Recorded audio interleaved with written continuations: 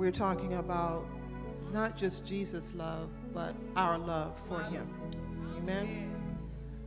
If you will turn with me, please, and see how all this is going to link up. And I'm going to tell you the choir is on point. Just give them another round of applause, if you will. Thank you so much for both of your selections. Turn to Isaiah, the 49th chapter. We're just going to read one verse, the 16th verse. Isaiah, the 49th chapter. Those of you who have your word, those who may not, this will be on the screen. But we, of course, always encourage you to still bring your word. Amen? Amen. Isaiah 49. And I'm reading from the NIV version, just reading the one verse of 16. And it reads, and this is God speaking to Isaiah, to his people. And God is saying to his people, see, I have engraved you on the palms of my hands.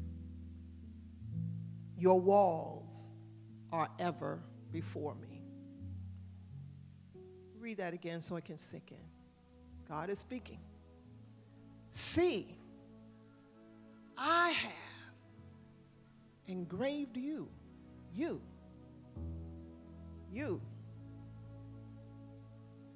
on the palms of my hand, and your walls are ever before me. Now just turn to your neighbor, if you will. I want you to minister to them, and this is what I want you to say, very simply. God really, really, really loves you. Amen. Amen.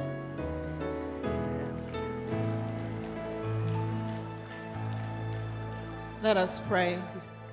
Dear Heavenly Father, we just thank you. We bless you. We praise you, dear God. And God, as we come forward at this time, as I decrease, dear Father, I pray for your increase. I pray that your word will come forth with power, with might. More importantly, Father, I pray that your word, and I stand on your word, that it will go forth and it will do everything that you have designed it to do. In Jesus' name we pray. Amen. Amen. Amen. God really, really loves you. And I think someone needed to hear that today. That God really, really, really loves you.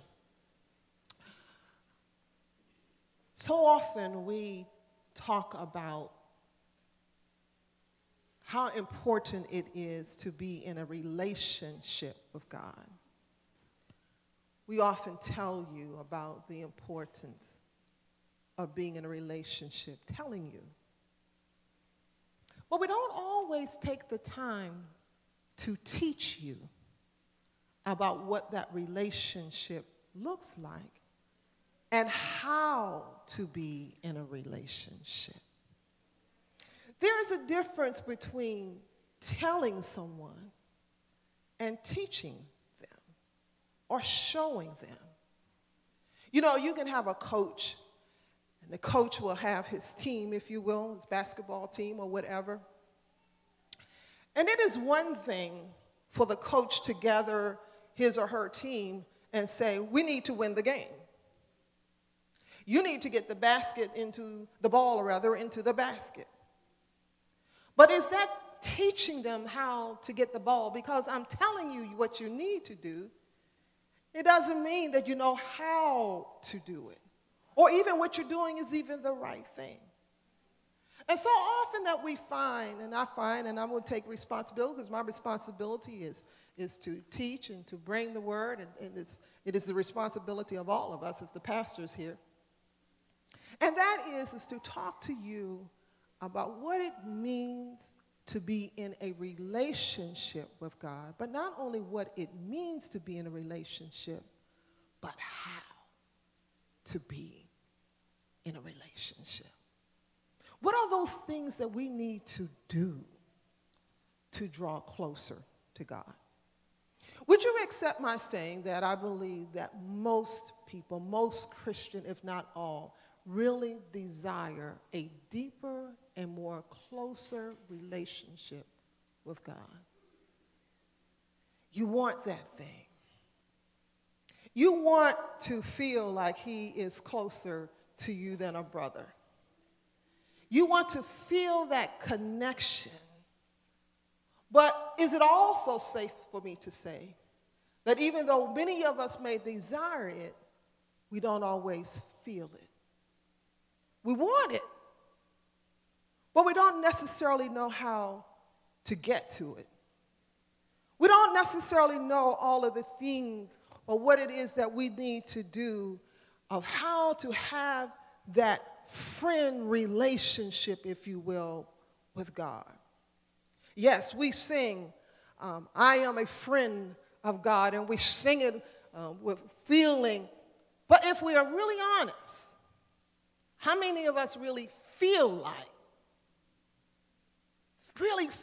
like we are in a close, intimate relationship with him? How many of us feel like we are best friends or have that best friend connection with God, even though we sing about it, although we talk about it? But is it a possibility that sometimes we secretly wish we had it, but really we don't have it? And we don't say anything about it. We don't mention it because we don't want anyone to think that something is wrong with us. So when everybody else's hands are raised, we may raise our hands, but truth be told, we're trying to make that connection. My hand's up, but I'm just doing what everybody else is doing. I'm saying hallelujah, praise the Lord, I'm doing because I feel that is what I'm supposed to do. But I really do want to be in this relationship. I really want to feel what everybody else is feeling, but I'm just not feeling that. So is there something wrong with me? Is there something wrong with what's going on, with what's happening? I envy people who appear to have it like that with God. I envy people who talk about that they have had a conversation with God and how he spoke to them. And then I envy people and how we see how God blessed them and seem like he responds to their every call. And yet I stand on the sideline and I wonder, does he really hear me when I call? Has anybody ever thought that or felt that before?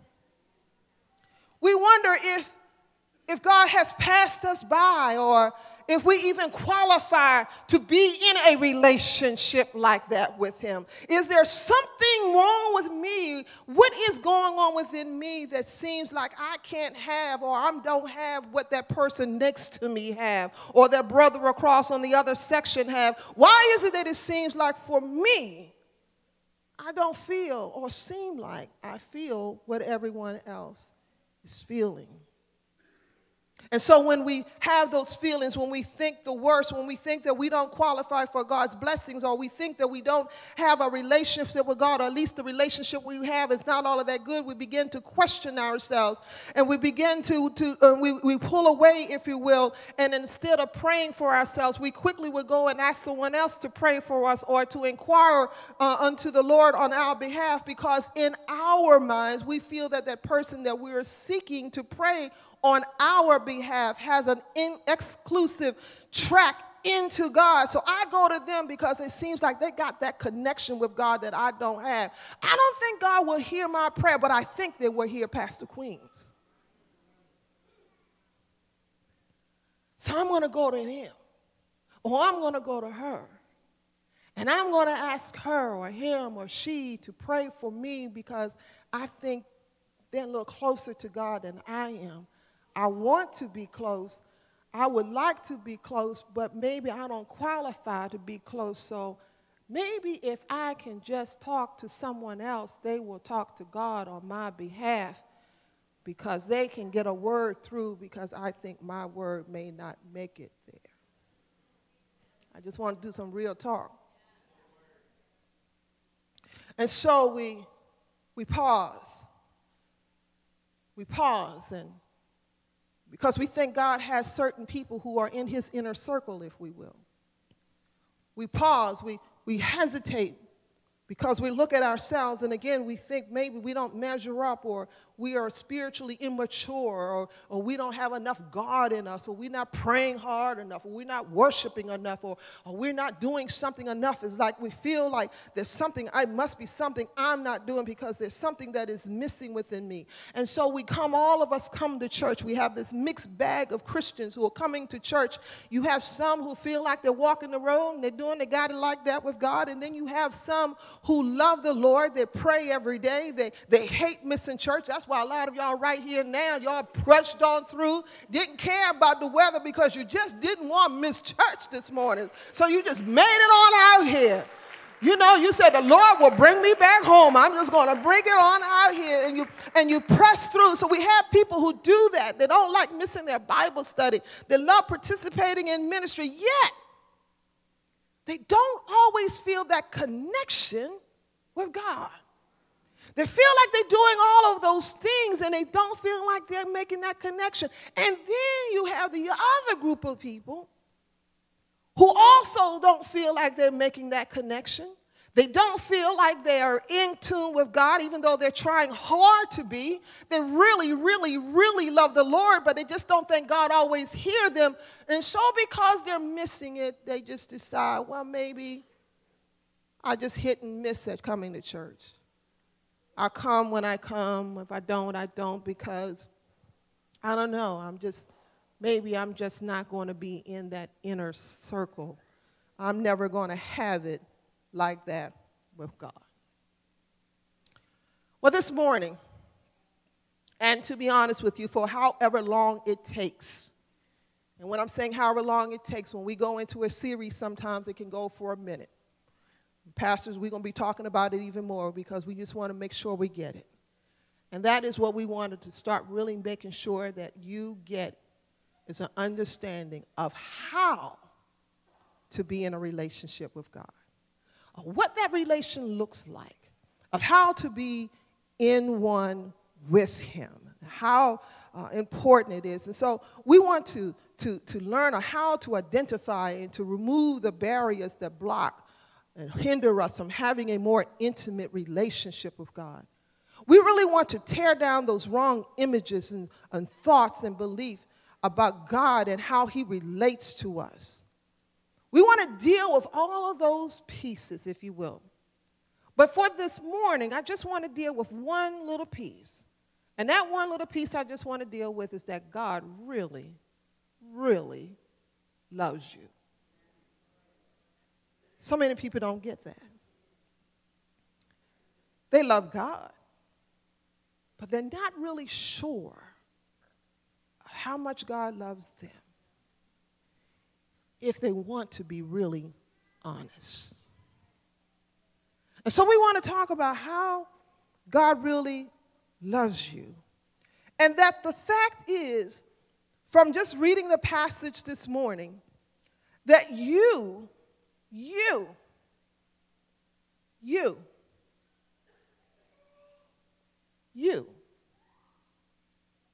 are on God's mind right now. You're on God's mind, Erica. You're on God's mind, Caroline. You're on God's mind, Monica, at this very moment, at this instance. God is thinking about you. And you're saying, well, how can he be thinking about me when he has all these people? Well, that's God. We can't figure that part out. That's how he is. As the folks said, that's how he rolls.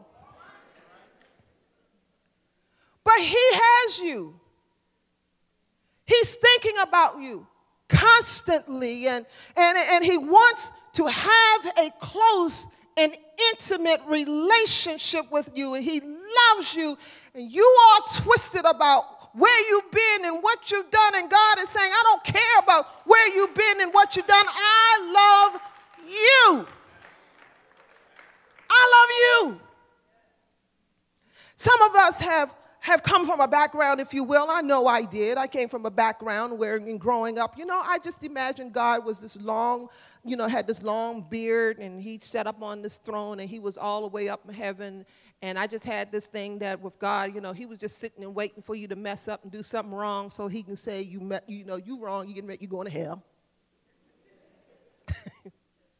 And he's sitting there, and you know how the old folks would say, he sits high and looks low. So I had a God in my mind. This God, he really was not down here with me because he's up there. He got it made. He just controls, and he tells who's going to have a good life and who's not going to have a good life, who's going to go through trials and issues and struggles. Some of us he cares for, and some of it doesn't. That was my mentality, if you will, my paradigm, if you will, of how I thought and growing up and seeing who God is. How he chooses, and he picks and chooses who he will help and who will suffer, because we cannot help but look at people who struggle and we're going through changes, and you begin to wonder, well, does God have some picks? Are there just certain people that he favors? Does it seem like some people he dumps all of the talents on, and over here he only give you one? And that is not even a good one. In our minds, we roll. Not even a good one. Like you just went to the bottom of the barrel. I'm going to give you what's left over. And so we have all of these thoughts about God, and then we pick up things all over the way that makes us think that we have to talk to God in a certain way, that we have to pray a certain way, that we have to say certain words, because if you don't say these certain words and you put them in a particular order, that somehow, some way, God's not going to hear it. You got to make sure you get the right thee and the thou in a good place, and all of this other kind of stuff. And you got to make sure that your hand is up high. You got to make sure that the praise is on, because otherwise, if you don't have all of that, how in the world God gonna hear you? We kind of grew up with that kind of thinking. I'm speaking on my behalf. I kind of grew up with that. And we begin to think that when we talk about people who had heard God speaking to them, and so we're going like, oh, I haven't heard him say jack to me. I mean, you're going through all of those kind of changes, if you will, and you're wondering because, see, in your mind, because what people will say to you, everybody has some kind of burning bush experience. It makes you think that the only way God talks to you is through a burning bush, or he's going to write a message up on the clouds, or he's going to break forth or send an angel and go, hail, thou art favored among men or among women. Let me tell you something. If an angel popped into your place right now and said, Hail Mary, you're going to run like I don't know what.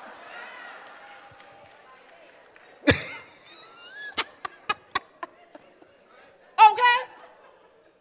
Let's be honest. If we hear a booming voice calling us from heaven, Yolanda, you're going to freak out. Can I get a witness?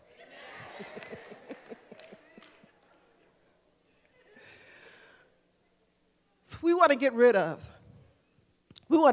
this thinking. Not to say that God can't speak that way. God speaks how he wants, when he wants, however he wants. We just want to make that straight. But if I kind of recall, and if my memory serves me correctly, and pastors, you can correct me, he has not done any of that booming voice speaking lately. Amen? He just talks to us. But we're going to talk about that later on down the road, about how he talks to us. But what we want to talk about that he wants to be close to us. Some of us need to change our perception that God has chosen a few who he allows to get close to him, when the real truth is that he really desires to be close to all of us. God wants us to trust him and not just believe that he exists. God, again, is not concerned with your past. He's not worried about your past or concerned with your past. God really wants to hang out with you. He really wants to just hang out with you. He really wants to roll when you roll up. He really wants to have that kind of connection with us, that relationship with us. And he wants, again, us to trust him and not just to believe that he exists. But he wants a personal relationship with every single person in this room.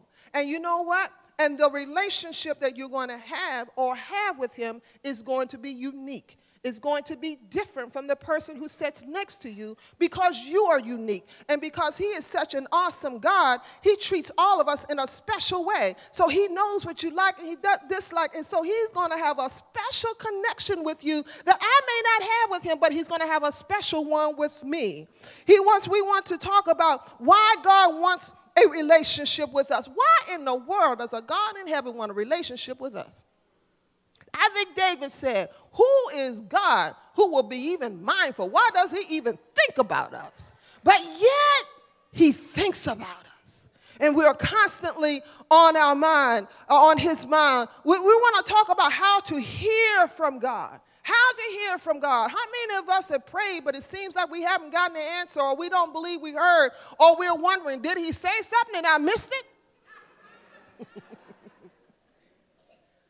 Or again, does he only talk to certain people? Or are we looking for God to talk to us in a certain way when he's really spoken, but we're looking over here because we're thinking the message is going to come from this direction and the message may have come from the wino on the street. Because that's just how God works. He can speak. He can speak to us. For years, if you will, for years, you know, I grew up in the church. And then after a period of time when I was doing a teenage year and so forth, I was exposed. And I want to already offer my apologies to anyone who may have been in a Pentecostal. But I need to tell you, there was some zealous Pentecostals that kind of threw me off track, if you will. And what had happened, you know, I was visiting this church, and those of you, Pastor Queen would know, when my husband, when I was dating him, he could take you into some churches. I would leave that at that. And so these people had well intentions, I do believe. But, you know, the worship leader would get up and the preacher and all of them would get up and they would be busy talking about how you're supposed to praise the Lord. You know what I mean? It was like if you didn't get up and shout, you know what I mean? If you didn't have a holy dance, then you got a problem with God. That's how they would come across. You know, why don't you put your hands together? If you really, really love the Lord, you need to get up off of your feet, because didn't he give you some energy and strength to bring you in here? Why don't you just stand up and praise the Lord? How can you sit down on God? Well, maybe if you just shut up for a minute. You know, they kind of come at you attacking and condemning you because you don't praise God the way that they praise God. Some people are quiet worshipers. Everybody doesn't praise God the same way. And so I was getting really turned off because it was like this guy or these people will come at you like you had to praise God a certain way, and then they're going to throw shade at you from the pulpit. Or if you don't put your hands together, why are you sitting there and looking dead at me while I'm sitting there? You know, they had you going through these changes and beginning to wonder, and I began to question my relationship, and I was figuring out, and when I just came to the conclusion, well, maybe I'm just not that spiritually deep, and if I got to do all of that, then I am not interested. I was one of those kind of persons, you know what I mean? If I got to go through all of those changes, and I got to hoop and holler and flip and spit, I am not interested.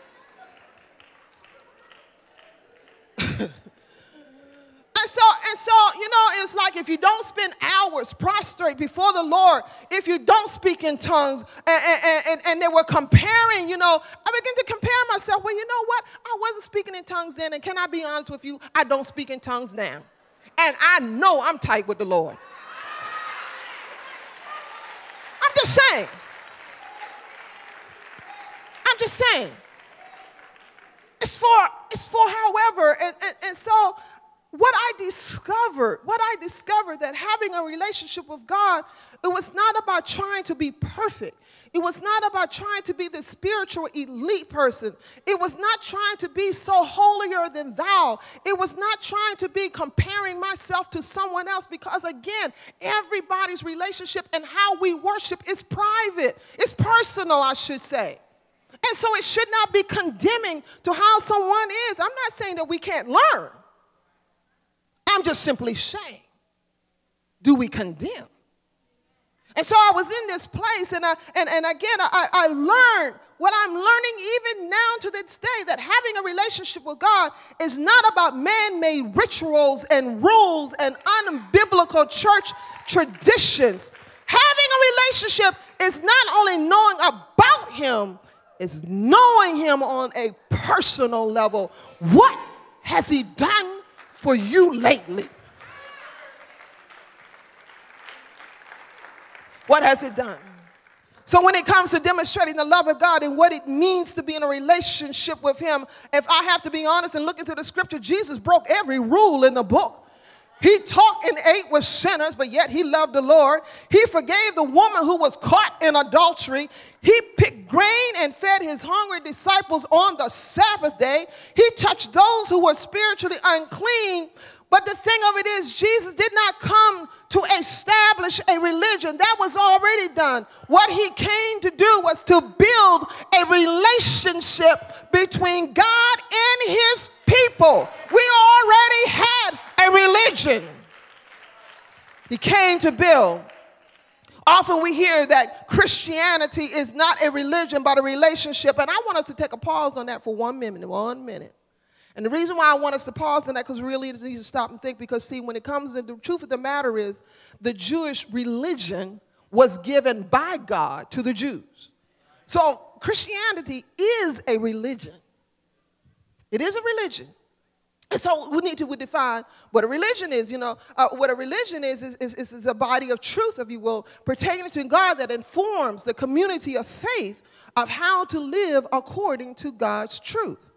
That's what God gave to the Jews. And what Jesus did was he came to teach us how to rightly relate to God through the religion that leads to a right relationship and a right experience with God. That's what he came to do. How to have a relationship with him and to show us how much God loves us. In Luke, the 11th chapter, the disciples saw Jesus in an intimate conversation with God. And they noticed that Jesus wasn't caught up with certain rules and rituals. They noticed that he was just talking to God and calling him Father. And as they were sitting there and looking at them, they wanted that thing too. They wanted to get close. We're not the only ones who were trying to seek. They wanted to know, how do you do that? How do you do that, Jesus? And Jesus started off and he said, so I say to you, ask and it will be given to you. Seek and you will find. Knock and the door will be open. For everyone who asks receives, and he who seeks finds, and him who knocks, the door will be open. What was Jesus saying to the disciples? Jesus was saying God earnestly wants to be with us. And he wants to spend time with us. And the truth of the matter is, I don't think we really can grasp just how deeply God loves us. Yes, we know Jesus went to the cross, but do we really grasp what that really means? Of how much that he really wants to be with us. He wants us to draw closer to him. He wants to be in a relationship with us because he loves you. In closing, as we go back to the passage of Isaiah 49:16, when I looked at that passage again, it really just blessed my soul. And it says, see, I have engraved you on the palms of your hands. Let's look at that really quick. Now look at your palms of your hand. As you look at the palm of your hand, just imagine that God is looking down at his palm.